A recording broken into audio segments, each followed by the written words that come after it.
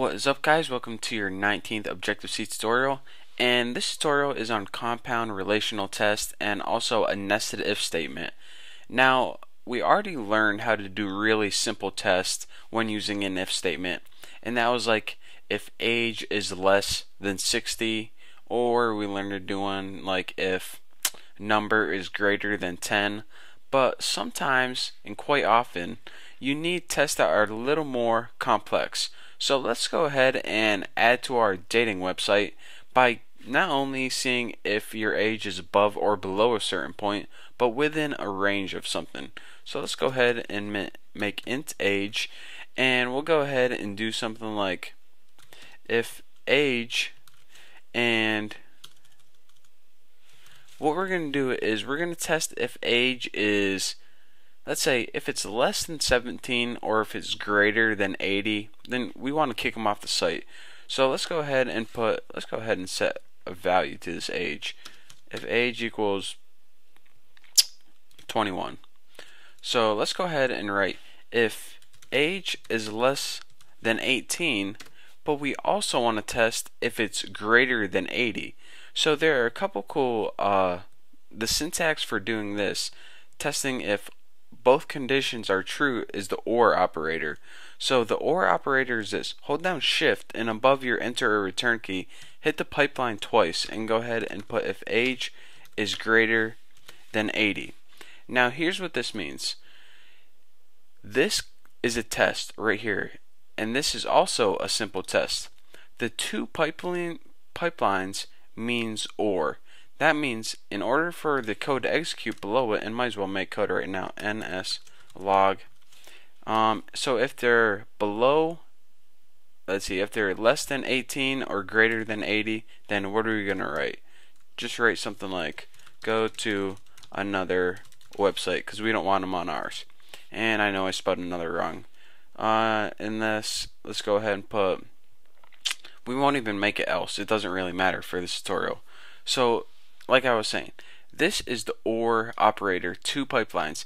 That means this is a simple test and this is a simple test.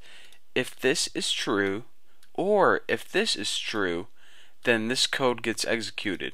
So if either one of the options are true, then the code gets executed. Now, if they were both true, say if it was greater than 5 and it was greater than 10, then it would also get executed. So in an OR, either one or the other or both have to be true for the code to get executed. So let's go ahead and build and run this and see what we got.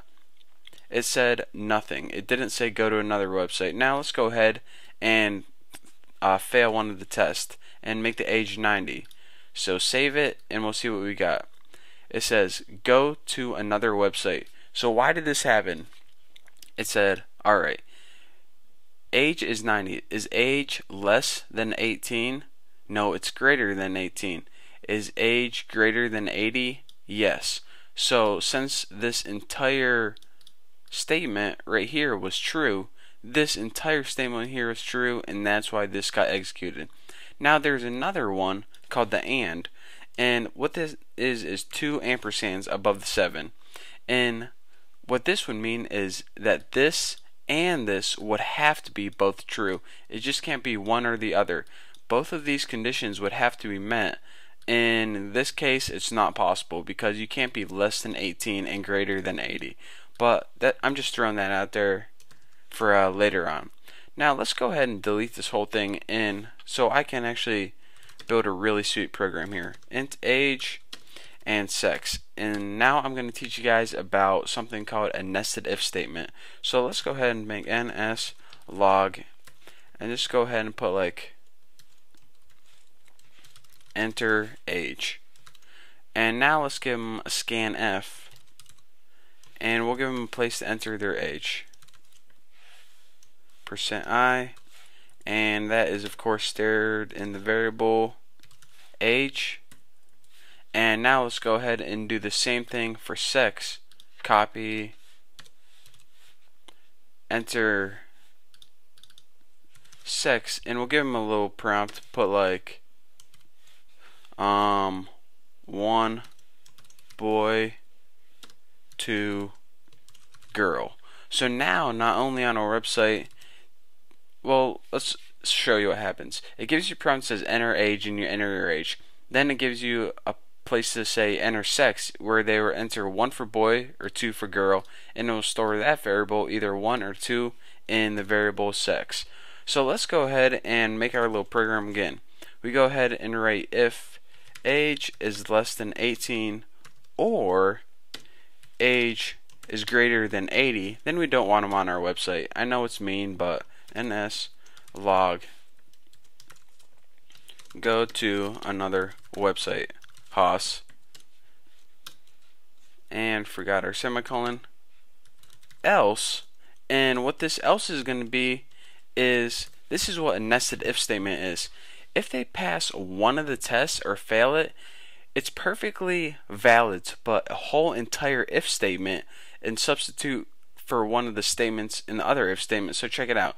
Instead of just writing a statement here with a semicolon, you can actually put another if statement.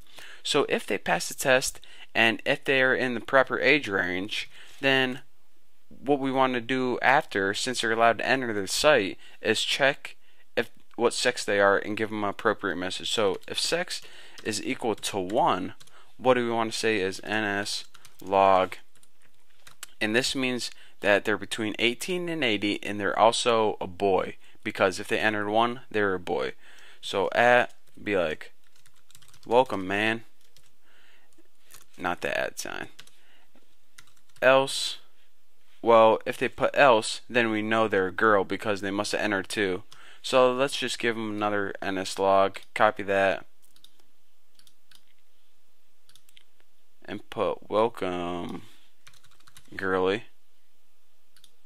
So let's go ahead and build and run this and see what happens.